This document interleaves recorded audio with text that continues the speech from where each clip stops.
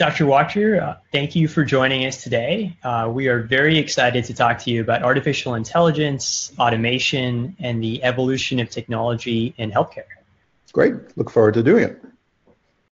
So you've had a distinguished career as a clinical leader, a quality expert, and an author, having published over 250 articles in a New York Times bestseller called The Digital Doctor. You're also considered the father of the hospitalist specialty, the fastest growing specialty in the history of modern medicine. Tell us a bit about your background and specifically how you became interested in digital health. Well, thank you, and I'm glad my mother's bio of me got to you, so you were able to read that. It's it's a little embarrassing, but I was a political science major in college. I was interested in how systems work. I also decided I wanted to be a doctor, so had to kind of combine those two parts of my brain. And I think my career has been almost defined that way. I've been lucky enough to have a number of leadership roles, and now my day job is to run the Department of Medicine at UCSF, so a big department with about 1,000 physicians. But I've always been interested in how the system is organized, how people relate to each other, how information moves around, how the incentives influence what we do. And my North Star has always been what we now call value. That wasn't a word we used when I was in training, but how, well, I'll tell you a quick story. I was talking to the medical students at UCSF a while back, and I said, you folks are going to be into the, entering this world where you're going to be under immense pressure to figure out how to deliver how to deliver the highest quality, safest, most satisfying care at the lowest cost. I was trying to shake them up. And one student raised his hand and he said, what were you trying to do? And so I was always amazed by that up until very recently, the incentives, the culture wasn't one in which we were being pressured to figure out how to deliver the best product at the lowest cost. That always seemed to me to be what should be our North Star. So that led me to think about how do you organize hospital care, and that's where the hospitalist thing came from. It led me to get very involved in the quality and safety movements. And about 6 or 7 years ago, it became clear to me that digital was going to be decisive, that ultimately, if we were going to figure out how to deliver the best care, the safest care at the lowest cost, digital was going to have to be a part of that. Healthcare was about the last major industry to become digital. And I was really enthusiastic about it because I thought it was the answer, because I love my iPhone. I just felt like, it makes most of the things we do better and more efficient and in some ways more fun. So I was kind of looking forward to healthcare's digital moment. And then we got digital over the last 10 years. And I was really surprised by how bumpy the road was. When you ask doctors, are you burned out? Many of them say yes. And you ask them why, and they say their electronic health record was the reason number one. And that was not predictable, at least to me. And so I spent a year of my life trying to understand why the digital path was so bumpy in healthcare, it seemed to me we had not gotten it right, and ended up writing a book about it. And I've spent the last 5 or 6 years really thinking hard about what the opportunities are in digital and why it's been so difficult and what the future path is going to be.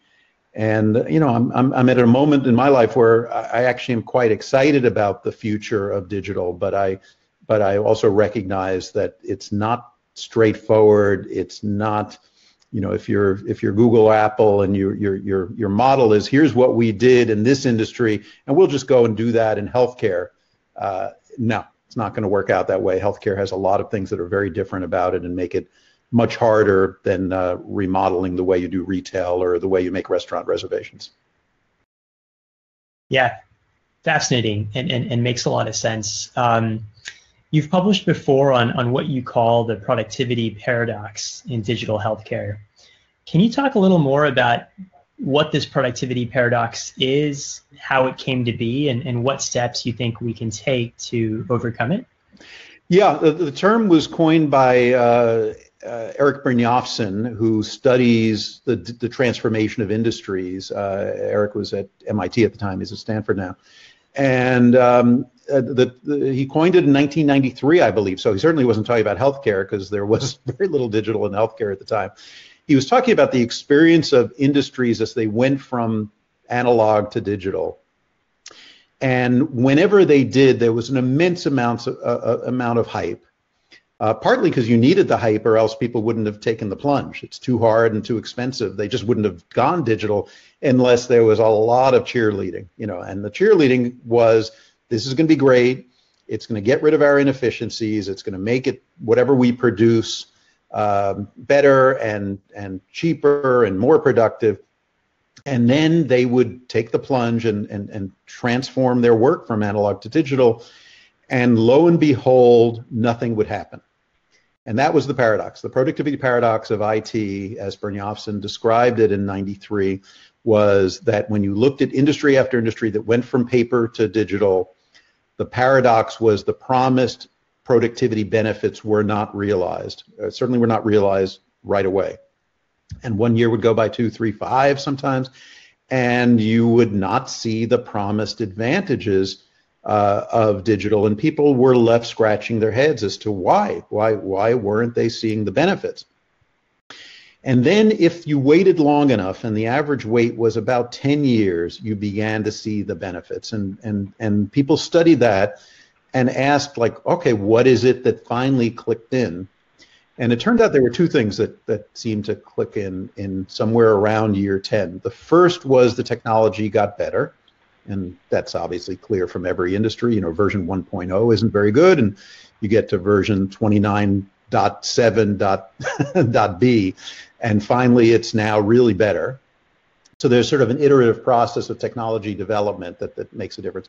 But the real epiphany, and I think the insight from that body of work, was the second thing that happened was more important. And the second thing that happened was what Brynjolfsson and others called reimagining the work. And reimagining the work meant that when industries went from paper to digital, they tended to replicate their paper processes. They tended to do exactly the way they'd done it before, except they now digitize it. Now, sometimes that was really, that had some real advantages. It did make it a little bit better and a little bit faster. But they did not see the real benefits from digital until people came in and said, why are we doing it this way? And the answer was, because that's the only way we know how to do it. We've always done it this way. And they said, well, that makes no sense. If we thought about this in a brand new way, in sort of a digital first way, and thought about our work processes, then we could get massive advantages from digital. And that was really the epiphany. And that's when you started to see the end of the productivity paradox. That's what was happening. You started seeing people doing the work in very new ways that no one was creative enough to do in the beginning, and you started to see the benefits. So it's not that surprising to me that version 1.0 of healthcare digital, which was really electronic health records, did not lead to the productivity advantages that we hoped for. Now, there are people that periodically, I hear people read my book and they come back and they say, yeah, you're right, let's get rid of the computers and go back to paper. Now, those people are psychotic. That's not the answer. And to be fair, in the first 5 to 10 years of digitization of healthcare, there have been advantages, I'd say particularly on patient safety. Think about the number of errors that we used to see because someone couldn't read the doctor's prescription. Those are all gone. That's great. Information moving from the hospital to the office, or the office to the hospital, or the hospital to Walgreens, that's all great. But in terms of productivity advantages, very little, in part because we haven't changed the work processes very much.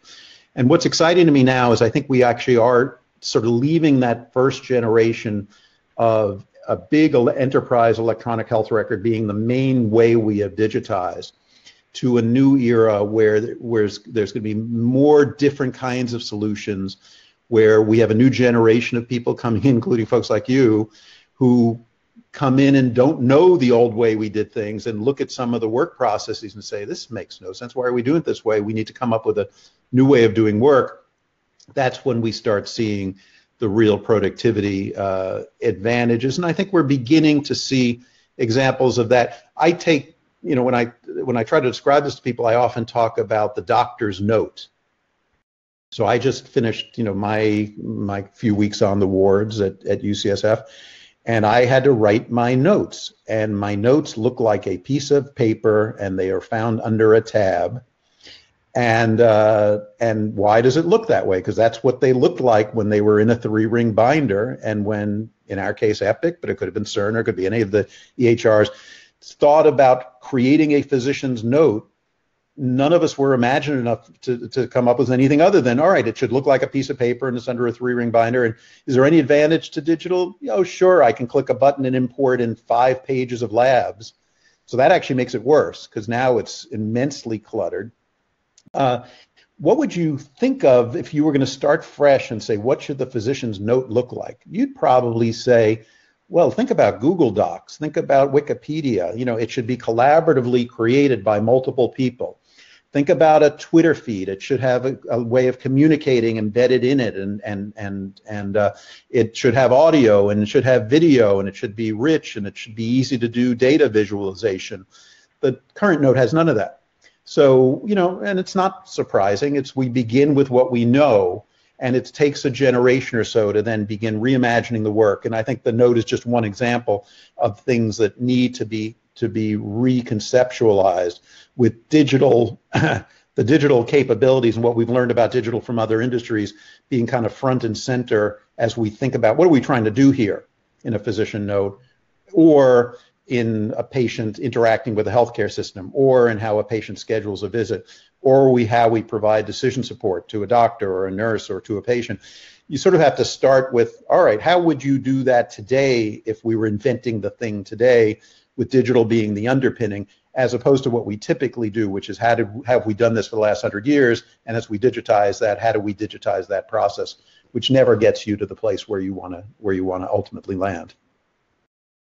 Yeah, I love that. This idea that it's not just about taking something that is analog and making it digital, but actually reimagining the work and the system and the process that underpins that. That's great. You mentioned that, you know, it often takes 10 years for an industry, you know, to reach that point where it's kind of surpassed or overcome the productivity paradox. So I'm curious, where do you think we are in healthcare today? Is it going to take healthcare longer than 10 years? Have we reached that post-EHR era that you often talk about, or do we still have a ways to go? I think we're starting it now. Where do I think we are? You know, in 2007, fewer than 1 in 10 American hospitals had an electronic health record. By 2017, fewer than 1 in 10 did not. So it was probably about 2011, 2012 when half of the hospitals and half of doctors' offices became electronic as their kind of fundamental way of capturing information and moving it around. So I would call that the starting gun. So if you said that's right, we're almost 10 years into medicine as a digital industry. Clearly, we have not solved our productivity paradox problem, so we're not going to be at the 10-year mark, and I think that was predictable. I think we're more of a 15 to 20-year time horizon kind of industry. Now, why is that?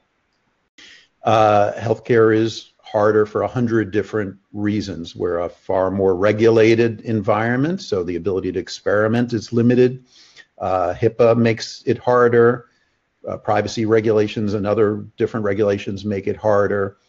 The Silicon Valley mantra of fail fast sounds good when you're building a restaurant app, and not so good if you have a dead patient and malpractice suit and the ethical obligations we have to patients. So we've got to be really careful as we do things. Medicine is a $4 trillion industry with a lot of entrenched entities that have an interest in the old way of doing things.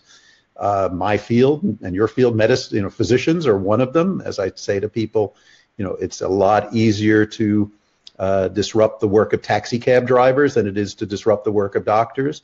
But whether it's doctors, academic health systems, health plans, you know, businesses, you know, all of the entities now have, you know, to some extent, some of the inefficiencies are a source of profitability for some of the entities. So there's a lot of things about it that just are harder than other industries. So I think the first 10 years of healthcare digitization was mostly about getting electronic health records in, learning to use them, learning what they could do, and then learning, importantly, what they couldn't do. And the era that we're now in, but not certainly finished with, I think actually just starting, is an era where people are recognizing the limitations of what electronic health record systems can do. And this isn't really a criticism of the companies. They were built to do what they were built to do. So they were good at collecting data and moving it around in pretty simple ways. They weren't really built to understand or use artificial intelligence. They weren't built around cloud computing. They weren't built to be patient-facing. They were enterprise and clinician-facing to a large extent, or enterprise leadership-facing, but not patient-facing. They weren't built to do data visualization. There's sort of a ton of stuff they weren't built to do. So thank goodness for them, because they got us to a digital world. But now the next generation is, how do we use all this data that's now sloshing around in our systems to deliver care that's better, safer, more accessible, more satisfying, less expensive? And I don't believe the electronic health record companies are going to, certainly they're not going to be the monolithic winners of that battle. They're going to be part of the system. They're not going to go away. But I think increasingly it's going to be a much more pluralistic system where healthcare delivery organizations are going to say, here's what my EHR can do and here's what it can't do. And I need to then think about, how do I fill those gaps of what it can't do? Oh, sometimes it's going to be stuff that we build ourselves. Sometimes it's going to be stuff that we buy from third parties. Sometimes that's going to be startups. Sometimes it's going to be the digital giants that are now entering the field. I think it's going to be a really interesting and dynamic and much more complicated digital world than the first 10 years, which were basically buying a product, putting it in, and doing some innovations around the margins. I think the healthcare organizations that are going to succeed in the future are going to be ones that really kind of think hard about, what are we trying to do here to improve healthcare value, and how do we do it? What can the EHR do? What can't the EHR do? And how do we fill those gaps? And you may have touched on this just now, but you've sometimes talked about the 4 stages of health IT. Do you mind talking a little more about what those stages are and what steps health systems can take to mature their health IT strategy, whether it's progressing across these 4 stages? Yeah, I came up with the concept when I was writing my book, because as I kind of spoke to leaders in the digital world and the healthcare world and from other industries and thought about their path, it became obvious that there was a set of steps that industries took as they moved toward being a mature digital environment. And it was actually quite comforting, because as I was trying to figure out why I and every doctor I knew was so grumpy about their electronic health record, I came to realize we're really early here. That's part of the challenge. You know, we have not, unlike business or retail or Wall Street, started digitizing in the late 80s and have had 25 years to mature this. We're really only 5 to 10 years into this. So the 4 steps, it struck me, were, the first was you have to digitize the record, the way you collect information and move it around your organization in fairly simple ways. The second is, as a more global entity or enterprise, you need to connect all of the parts. So in healthcare, that would be my Epic system connecting to your Cerner system, or my inpatient record connecting to an outpatient record. And in the early days, I really thought about that in terms of enterprise systems connecting to enterprise systems, Cerner to Epic kind of thing. But now I've come to realize that actually the more important question is that second step is not only do those pieces connect, but a third-party tool, a tool specifically built to improve the way we take care of patients with cancer or with diabetes, or you name the problem. How easily does that connect in with your enterprise system? Because the enterprise core systems are not going to go away. And so, do you have a plug-and-play environment? And, everybody's analogy is the App Store. Do you have an App Store environment where somebody can build something and it connects in a seamless way to your enterprise system? That's the second step. The third step is, now you've got a ton of digital data floating around through all your digital tubes. Are you taking advantage of that to make sense of your business in a new way, to understand the needs of patients, to understand the patterns, to predict things? And then the fourth, which of course is really where the money is are you taking those insights and building new ways of doing work that deliver on the promise of value? New ways of doing work may be new digital tools, it may be new ways of organizing the work, it may be changing the culture, it may be changing the incentive system, but it sort of is, it's that final last mile where you're taking all of your insights and all the digital tools and digital capabilities and then delivering care that's better and safer and cheaper. And it was, sort of that epiphany that led me to say, where are we? Well, we've now digitized the work. All of there's not very much paper in my hospital anymore. The data is all being collected digitally. Step two, do we have essentially interoperability? And the answer is partly, but not very much. Epic to Epic is pretty good. Epic to Cerner is not pretty good. Third-party tools coming in to solve specific problems. There's still a lot of friction getting them to connect in with your enterprise system and make it work seamlessly. And the third step, are you analyzing it to understand your business better? Not very much. We haven't really built the capabilities, taking advantage of how digital can help us do this. And the fourth, I think, where we've turned all of those insights into ways of delivering better and safer and cheaper care, very little. Part of my epiphany came from my older son who works in Major League Baseball doing Moneyball, and that's what he does for a living. And baseball, of course, has done this over 30 years, and they have books and movies now we have about it. That's what he does. They collect every piece of data that's possible. They analyze the hell out of it, and that's his job, is deliver it back to the manager and the players in ways that improve their performance. And they are just, they're many, many years ahead of where we are in healthcare. But I think at the end of the day, we will build the products and we will invest the money and change our workforce and workflow and culture in order to take advantage of it, just like baseball has done. Fantastic. Well, I'm hoping we have time for just one final quick question. You've been a prominent and respected voice throughout the COVID-19 pandemic. I'm curious, how have you seen the pandemic affect the willingness of health systems to engage in digital transformation efforts? And how long do you see that willingness continuing to last?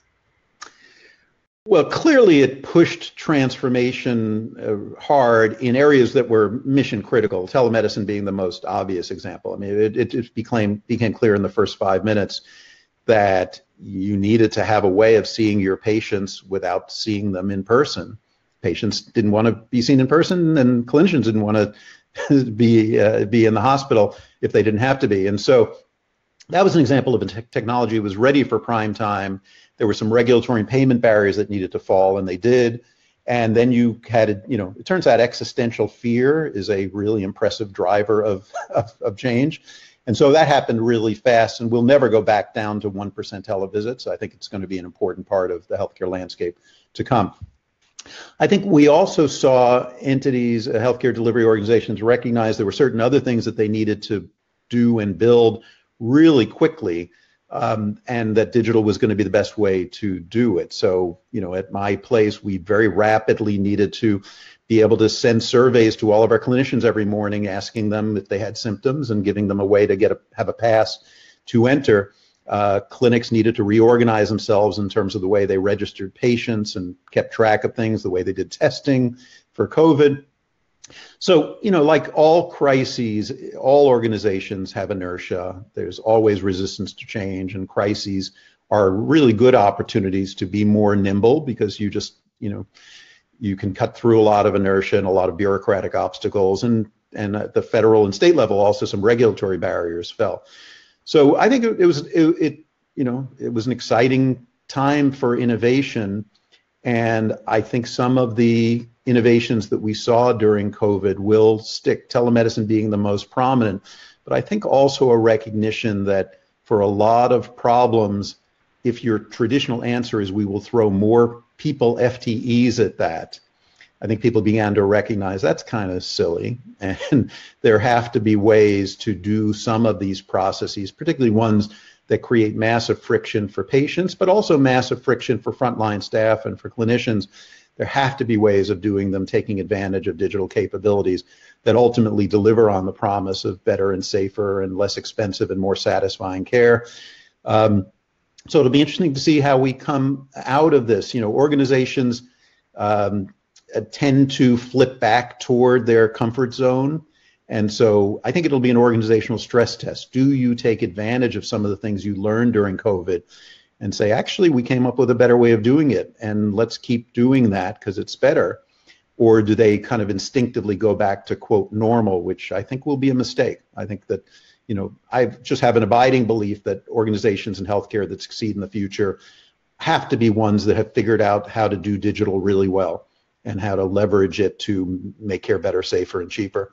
And to the extent that they learned lessons about that during COVID, I hope they take this moment and say, you know, how are those lessons relevant to us going forward?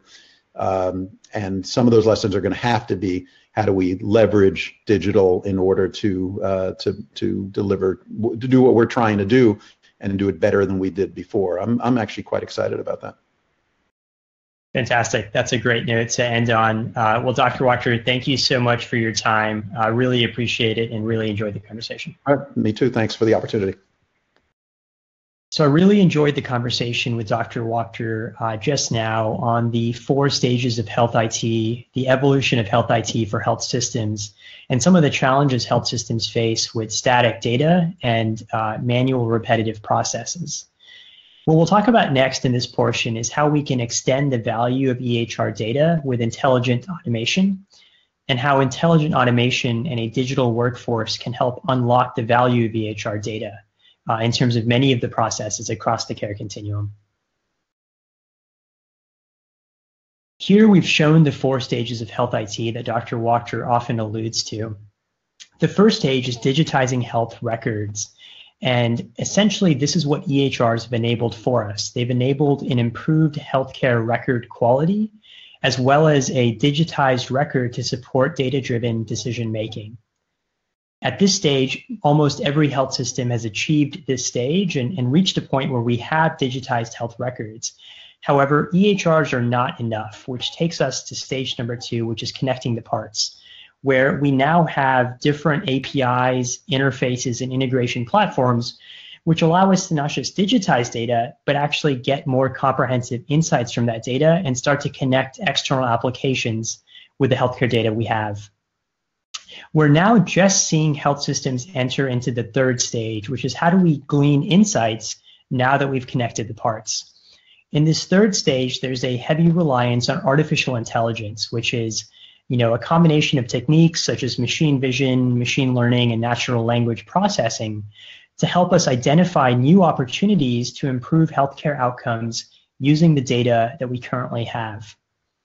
However, a key point that Dr. Wachter has made, and which we'll cover in this presentation, is how artificial intelligence on its own is simply not enough. Once we have those insights, we need a way to act on them and to take action in a way that's scalable and productive. Too often we see an over-reliance on hiring more staff and an over-reliance on manual repetitive processes to act on the intelligence that we've gathered in stage 3. And that's why we're so excited about stage 4, which is acting on these insights using robotic process automation, which is the technology of training software bots to interact with a computer screen and software application the same way a human being does.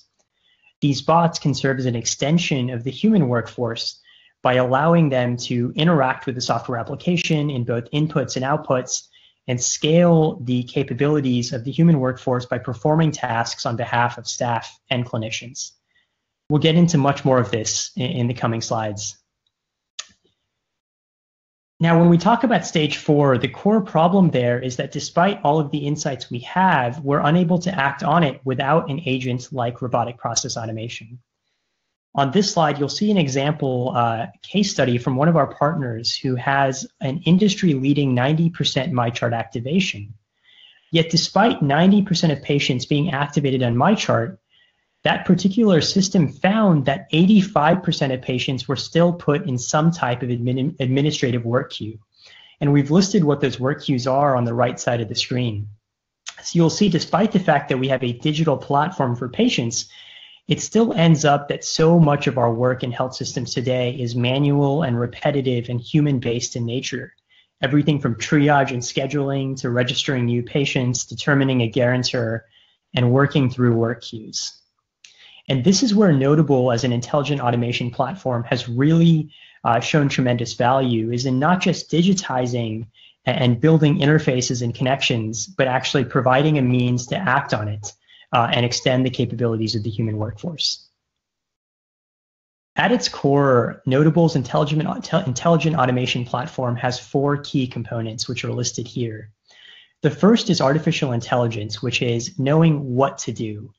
This is how the bot knows what tasks to perform, how to read a document, how to ask for an insurance card, how to then take that insurance card and glean the most important insights from it. If AI is the what the bots do, RPA, the second component, is how the bots do it. So again, RPA is the technology of training bots to interact with a computer screen just like a human being does. And by doing so, the bots are able to perform workflows in an automated manner, whether that workflow is teeing up a note for a provider, pre-populating an order to close a care gap, or reaching out to a patient who's overdue for care. The third component is intuitive design. We've found in healthcare that if we don't focus on design and we don't focus on patient satisfaction, then nothing else matters because patients simply don't use the technology. It's time in healthcare that we had a laser focus on design and on the user experience in order to drive downstream efficiencies. At Notable, we take these design challenges extremely seriously and invest a lot of effort in making sure that everything the patient touches and uses feels very delightful and very easy. And finally is custom configurability. As an automation platform, we have created a set of building blocks that can be conformed and combined to create a configurable solution to any manual or repetitive process that currently exists within a health system today. When we talk about intelligent automation, we have enabled an entire library of flows, where we refer to a flow as any human workflow or process that is currently performed today. We train our fleet of digital assistants or bots on performing these flows, and each flow follows a three-step process of scan, perform, and update. The scan step is where the bot scans the EHR record to identify which patient population or group to perform an action on. In the perform step, the bot actually performs that action, whether that's closing a care gap, teeing up a note, identifying an insurance plan, or reaching out to a patient. And in the update step, the bot then notifies the health system staff of the task that it has just performed. With this three-step process, we're able to enable hundreds of flows within the Notable platform. We've shown those flows in four big umbrella categories here. On the top left, you have the call center and CBO workflows. So having the bots help and extend human capacity in everything from triaging patients to the right provider at the right time, getting them scheduled, getting them activated onto a patient portal that may exist, all the way to more revenue cycle functions like insurance plan selection and guarantor determination. On the top right are the staff workflows. So these are all of the tasks that your front desk and medical assistant staffs are doing on a day-to-day basis. Things like calling patients for appointment reminders, collecting informed consents, and reviewing medications and allergies. Again, with intelligent automation, the bot can do all of these workflows before the visit in an automated manner and in a way that is truly delightful for patients to use and experience. On the bottom left is the care coordinator workflows. So this is the population health type workflows, everything from reaching out for open care gaps to scheduling patients for visits that they're due for, to risk assessment and post-discharge follow-up. And on the bottom right is the clinician workflows. We know that clinician burnout is a major problem in the industry today. And we also know clinicians are often overburdened with too much on their plate. Here, we're showing how bots can be used to help physicians improve their capacity by doing things like predicting orders, assisting with documentation, and even assisting with things like medication reconciliation. In the center are the EMRs. We know that these electronic medical records are huge investments, they're important investments, and they're the systems of record.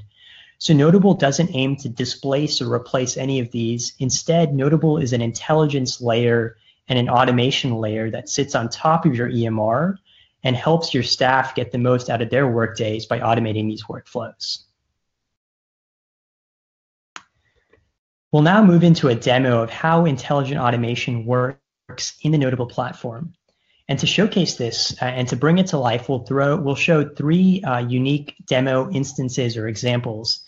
And each example will highlight how intelligent automation and bots can get us to that fourth stage of health IT, where we don't just have insights, but we actually have the ability to act on them.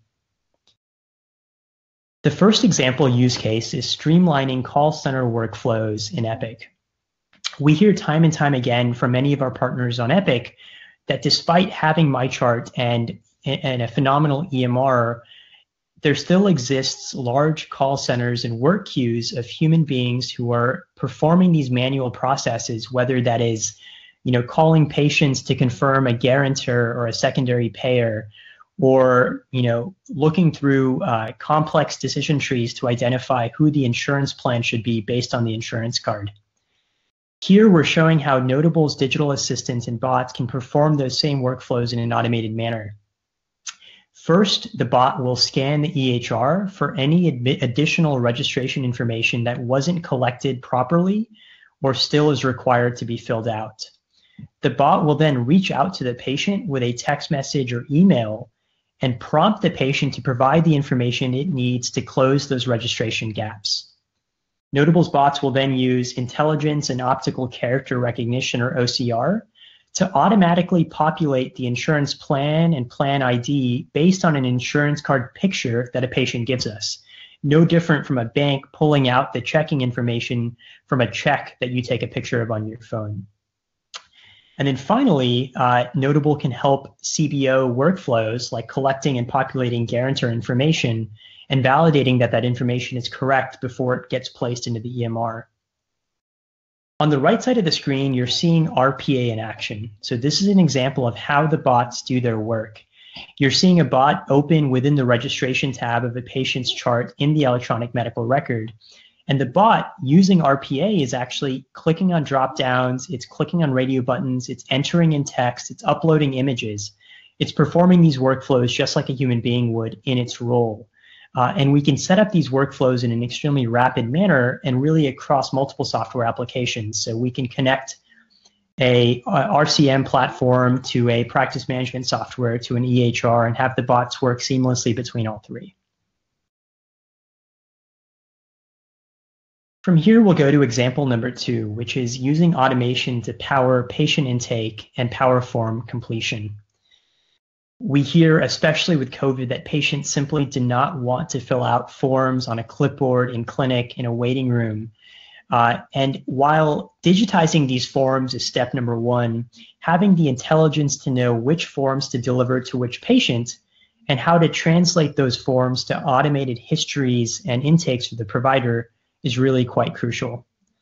So in step number 1, you'll see the bot scanning the medical record, in this case Cerner, to look for patients who are coming up in the clinic schedule and to identify which problems those patients have and which forms those patients need to be given. So for example, if the bot recognizes that a patient has COPD, it's going to know to send a COPD intake form along with the standard registration, check-in, consent forms to that particular patient. In step number 2, the bot is performing the task of sending this intake to the patient, and you're actually watching the patient, in this case, go through and fill out the form. You'll see there's many unique design features that we've put in here, everything from a search-like functionality when you're searching for your pharmacy to dynamic questions where how you answer one question will affect the next question that appears, to white labeling the entire experience where the primary and secondary colors as well as the logo reflect the health system that we're working for. You're also seeing that with a simple web-based platform, patients are able to do everything from register for their appointment to reconcile their medications to even pay their copay, all from the same platform. You're also seeing that this is web-based. It's not hosted in a separate application.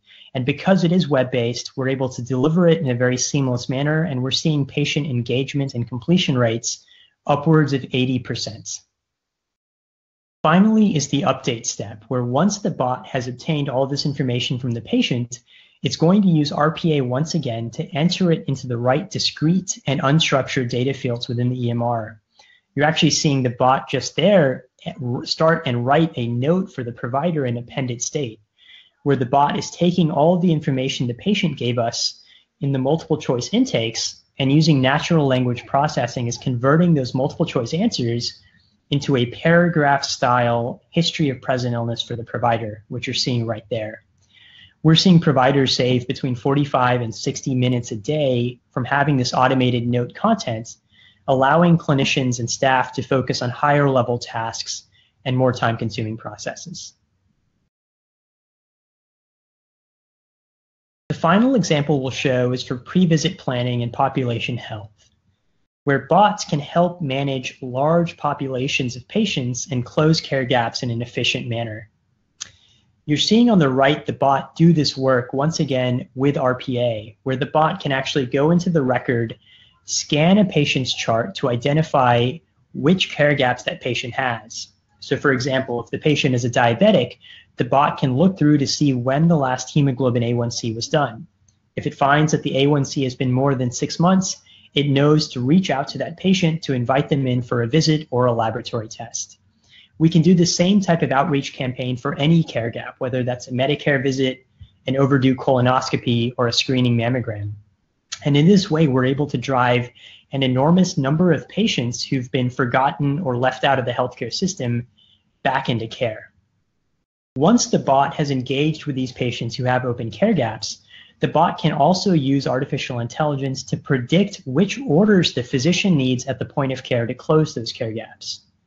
As a clinician myself, if I'm about to see a patient who has 3 care gaps, the bot would have already populated 3 orders, for example, an A1C or a referral to an ophthalmologist to close those care gaps for me. Whereas a clinician, all I have to do is sign the order or edit the order, as opposed to going through all of the clicks on my own to close the care gap. So in this way, we find that the bots have been this incredible force of nudging providers toward best practices and also offloading providers during their already very busy days. Hopefully these 3 example use cases from the call center and work queue automation, the pre-visit digital patient intake automation, as well as the pre-visit planning and population health, show you just 3 of many, many examples of how intelligent automation can be used to get health systems to that 4th stage of health IT, the ability to actually act on the insights that we generate from artificial intelligence and digitized records. Here we're showing how the entire experience looks end-to-end in 2 different instances. On the top, you're seeing what we often see from health systems when there are a number of point solutions that are tried, that have been attempted to be stitched together.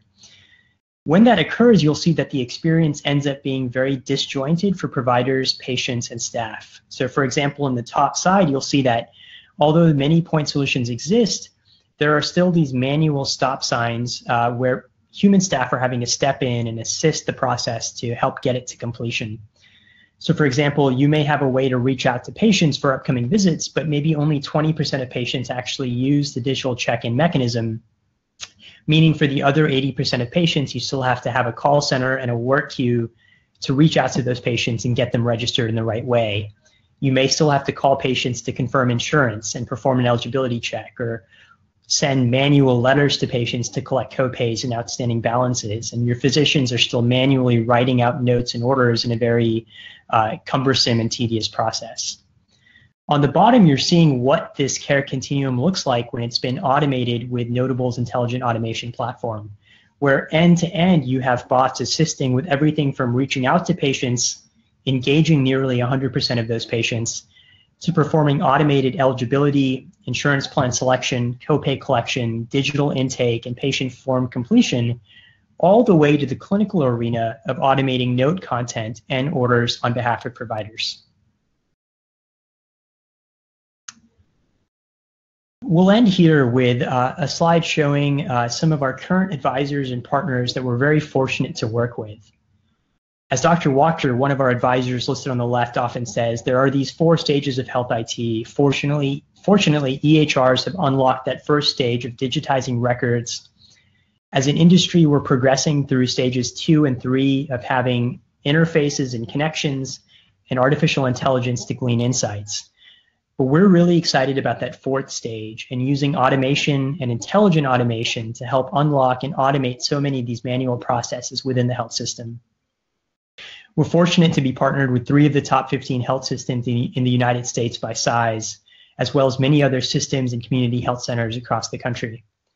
And we're also very proud of the impact that we've had on an enterprise scale, as you see on the right, with tens of thousands of automations performed by our bots each day, deployed in over 350 sites, and perhaps most importantly, with a 97% patient satisfaction and a 74 Net Promoter Score for providers.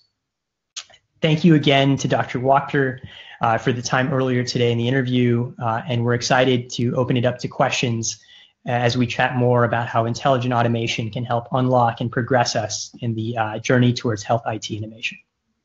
Thank you.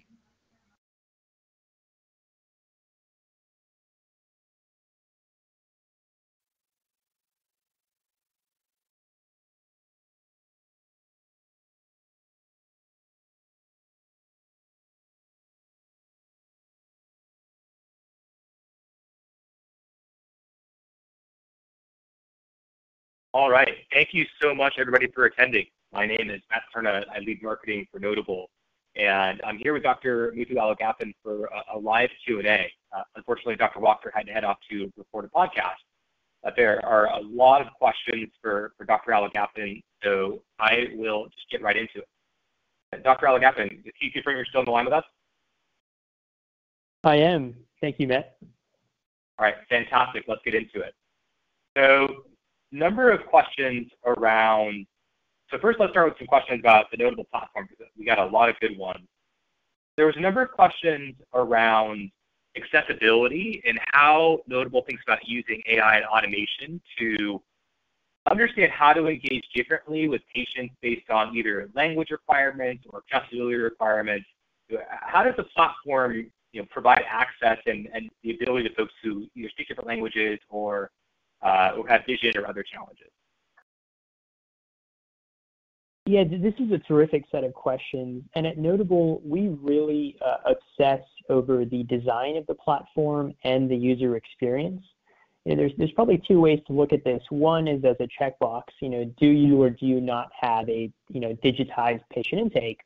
But the second way to look at it that we prefer is not just do we have it, but how many patients actually use it. And that's one of our North Star metrics is how many patients are completing these intakes digitally before or after appointments, and we've consistently been over 70% on that metric.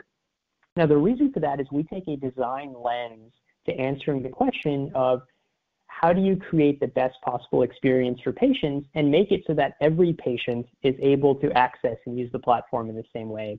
So I'll give you a number of examples for how we do that.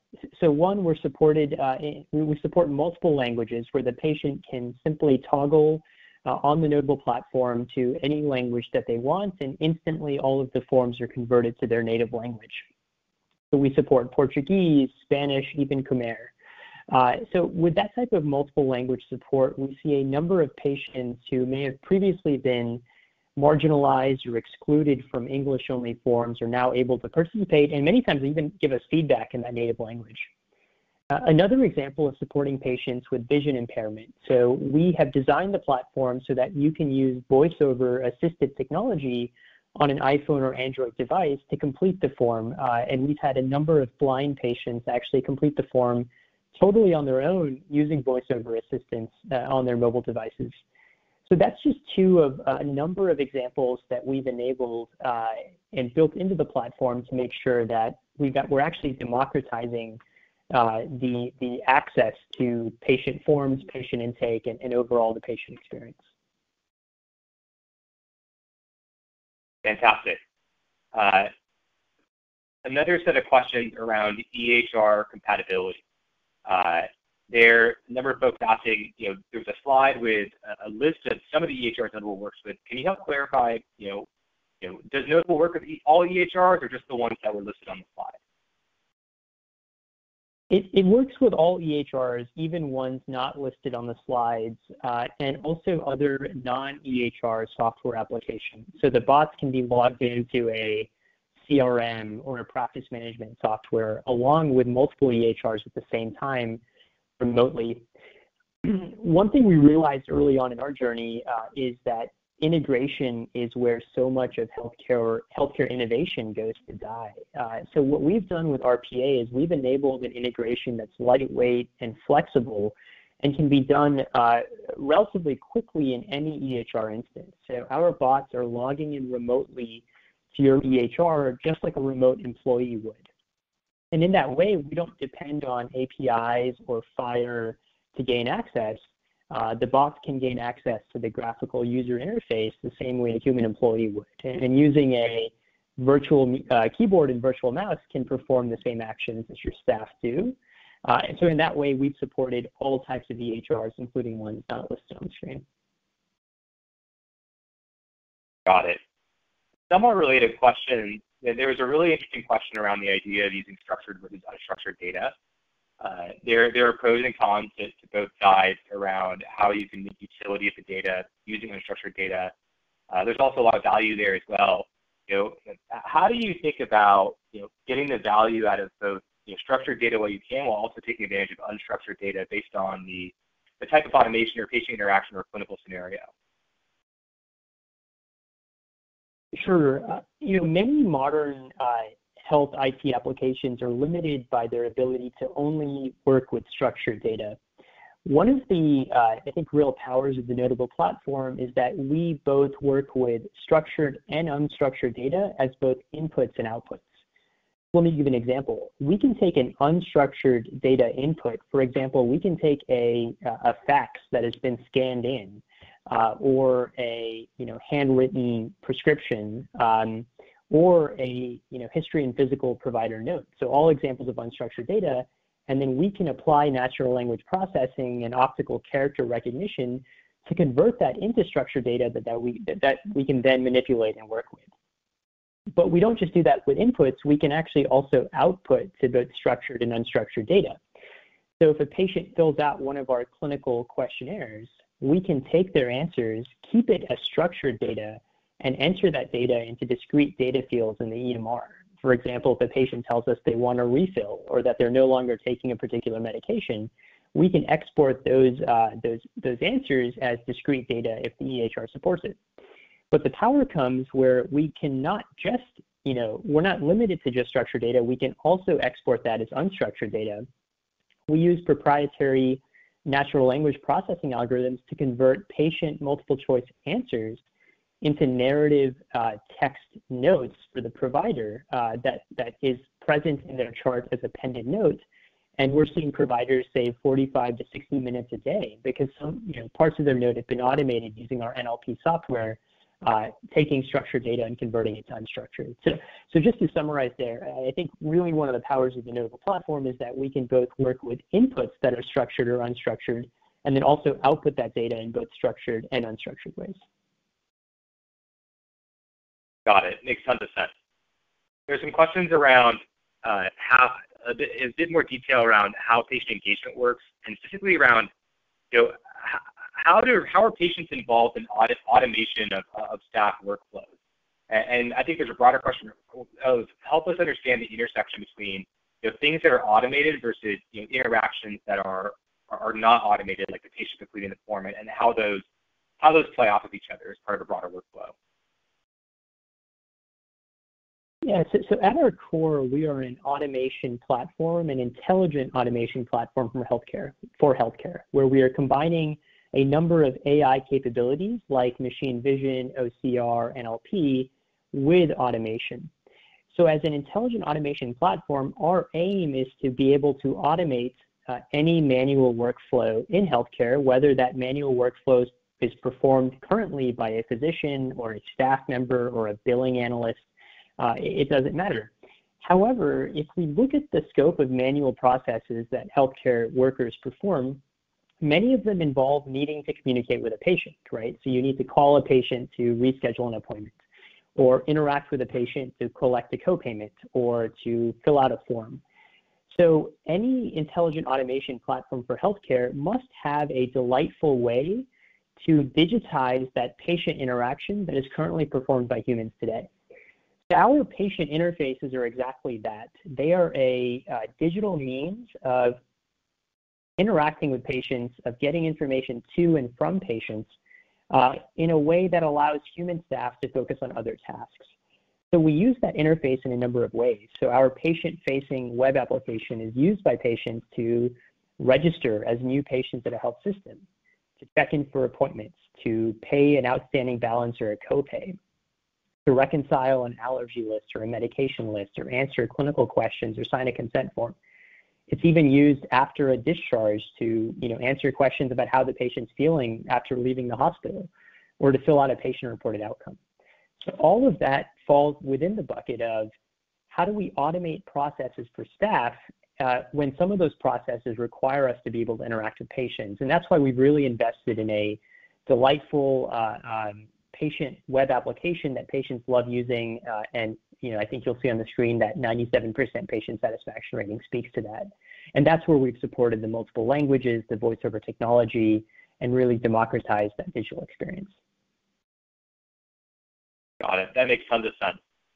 I'm going to switch tack a bit to a set of questions that I found personally very interesting around getting the most out of AI, but also addressing some of the challenges that AI has been labeled with in the media at least. The first is help us understand with the Notable platform what type of oversight or checking is involved in the process of an AI-enabled digital assistant or bot going into the EHR. How do organizations who use this type of technology understand what the bot is doing, how it's been done, and why? Yeah, that's a good question. So much of our automations are deterministic in nature rather than probabilistic. I saw there was a question about that. And what I mean by that is that our automations are configured around what we call scenarios, where we are deterministically telling a bot, if this happens, then do this. So for example, if a patient has a copay of greater than $30, then send the patient an intake where they can pay digitally. Or if the patient is a diabetic, then send them this diabetic questionnaire. So because those rules are deterministic, we have full control over how we configure those, and of course our health system partners we can configure them in a way that matches the current workflows that our partners support. Now, where we use AI the most is in allowing the bots to have a greater level of intelligence or understanding to perform their tasks. So for example, we'll use AI to convert a fax or a scanned document into editable text that we can then use to export data to a clinical registry or to surface key insights for a provider. Again, we may use AI to take, if a patient takes a picture of their insurance card, we'll use OCR to convert that insurance card into a set of structured data that we can then use to automatically predict what health plan or health plan product that patient has. So the probabilistic AI comes mostly from, doing things like converting documents, predicting a health plan, translating patient answers into a provider note that's printed for them. But many of our clinical orders and clinician-facing automations are deterministic in nature, which is where it's no longer a black box. We actually have full control over what those scenarios and rules look like. Got it. I think we have time for one last question. What would you say are the typical time and internal resources required to implement this type of solution? It's a great question, and it's somewhere that, this question is very core to how the platform is designed, in which we want to make the platform as straightforward and rapid to deploy as possible, and I think we've enabled that. So typically, we're able to deploy the platform in under 2 weeks in many cases, and certainly under 4 weeks. Now, I know that sounds incredible, and the reason is because we use RPA, which allows us to go live as soon as our bots have login credentials so that they can log in remotely to your EMR software applications. So in that way, we have a very minimal lift on internal IT teams or internal security teams, because we're not waiting in a long queue or backlog to build APIs and different interfaces to connect with the EHR. We're able to use the graphical user interface and go live quite quickly. So we see go live times that are extremely rapid. Of course, we partner significantly with our health systems on iteration, not integration. So when we're looking at new workflows, when we're talking about change management around how do we configure this to match the processes you already have in place, we work very closely with our dedicated customer success team and our health system partners. But we like to spend as little time as possible in IT and in integration so that we can spend most of our effort on iteration and creating the best outcomes possible. I think that makes tons of sense. Dr. Alec Athen, thank you so much for joining us today. I know we're at time. And thank you so much to everybody who joined us today. Apologies we couldn't get to all of the great questions folks had. We had almost 30 come in, and we only had around 15 minutes to get to all of them. But if there's any other questions, Dr. Alec Athen or the Notable team be happy to try and address those via email. Thank you again, everybody, for joining us, and have a fantastic week. Thank you all.